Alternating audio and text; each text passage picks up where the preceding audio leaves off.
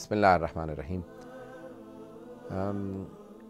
What is the reward for fasting? Fasting has many rewards. First of all, for many people the reward may be small, depending on the intention of a person, depending on how they fasted. So some people, the fasting has nothing. It is only a hunger and thirst.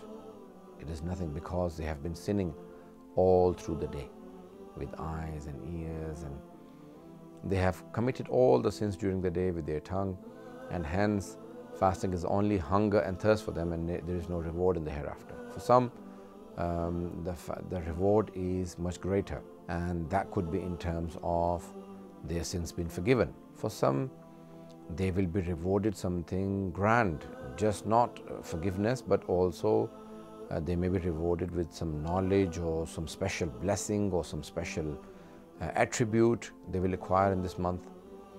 For some, it is much higher. They actually go into the next rank.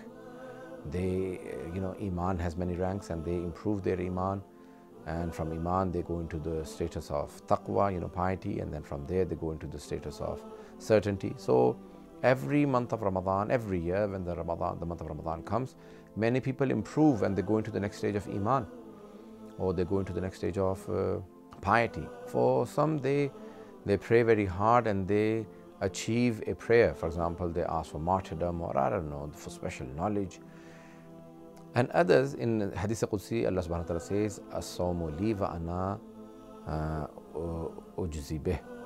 Fasting is for me and I will reward for it, meaning only I will reward my servant. And some say ujza, I am the reward. So some people are so blessed that they actually they attain the ma'rifat of Allah subhanahu wa ta'ala. They actually attain proximity to Allah subhanahu wa ta'ala, the jawar of Allah subhanahu wa ta'ala, where they become extremely close to the Almighty, where they have spent 30 nights with Allah, meaning they leave the world and they become so close that actually they have become so used to of Allah subhanahu wa ta'ala that they actually, after even the month of Ramadan has gone, they enjoy being with Allah, like in prayers or in a recitation of Quran or reading of dua. They enjoy those moments that they become so attached that even after the month of Ramadan has ended, they want to fast, they want to pray, and they continue doing those things in a different way, in a different manner. But unlike other people, when the Eid comes, everyone actually, God forbid, go back to their old routines, and some people don't. Their routine has now improved. They may not be fasting, but they don't sin even after the month of Ramadan. So it all depends on an individual, what they attain, and but the people who do not fast, that's a great sin. And if a person intentionally does miss it, then the punishment is that the hereafter, the grave, and so many other things that are mentioned in terms of the punishments in this world and the hereafter for the people who intentionally do not fast.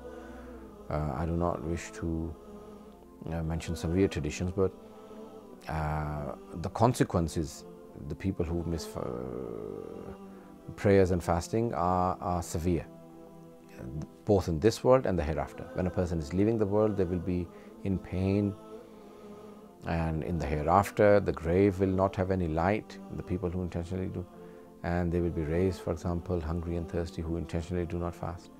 So the penalty is, if you accidentally miss a fast, the penalty is that you just make up the fast because of either traveling, or because of illness, or because of pregnancy, because of many other reasons, genuine reasons. You just make up the fast later on. So if you missed 10, 2, 3, 4, whatever you missed, you make up later.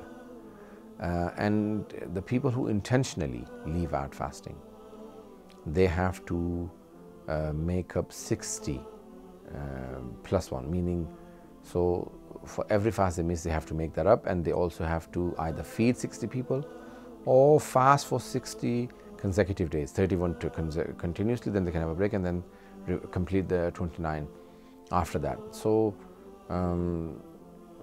making up all of those fasts is incumbent, so it is a must. Thank you for listening.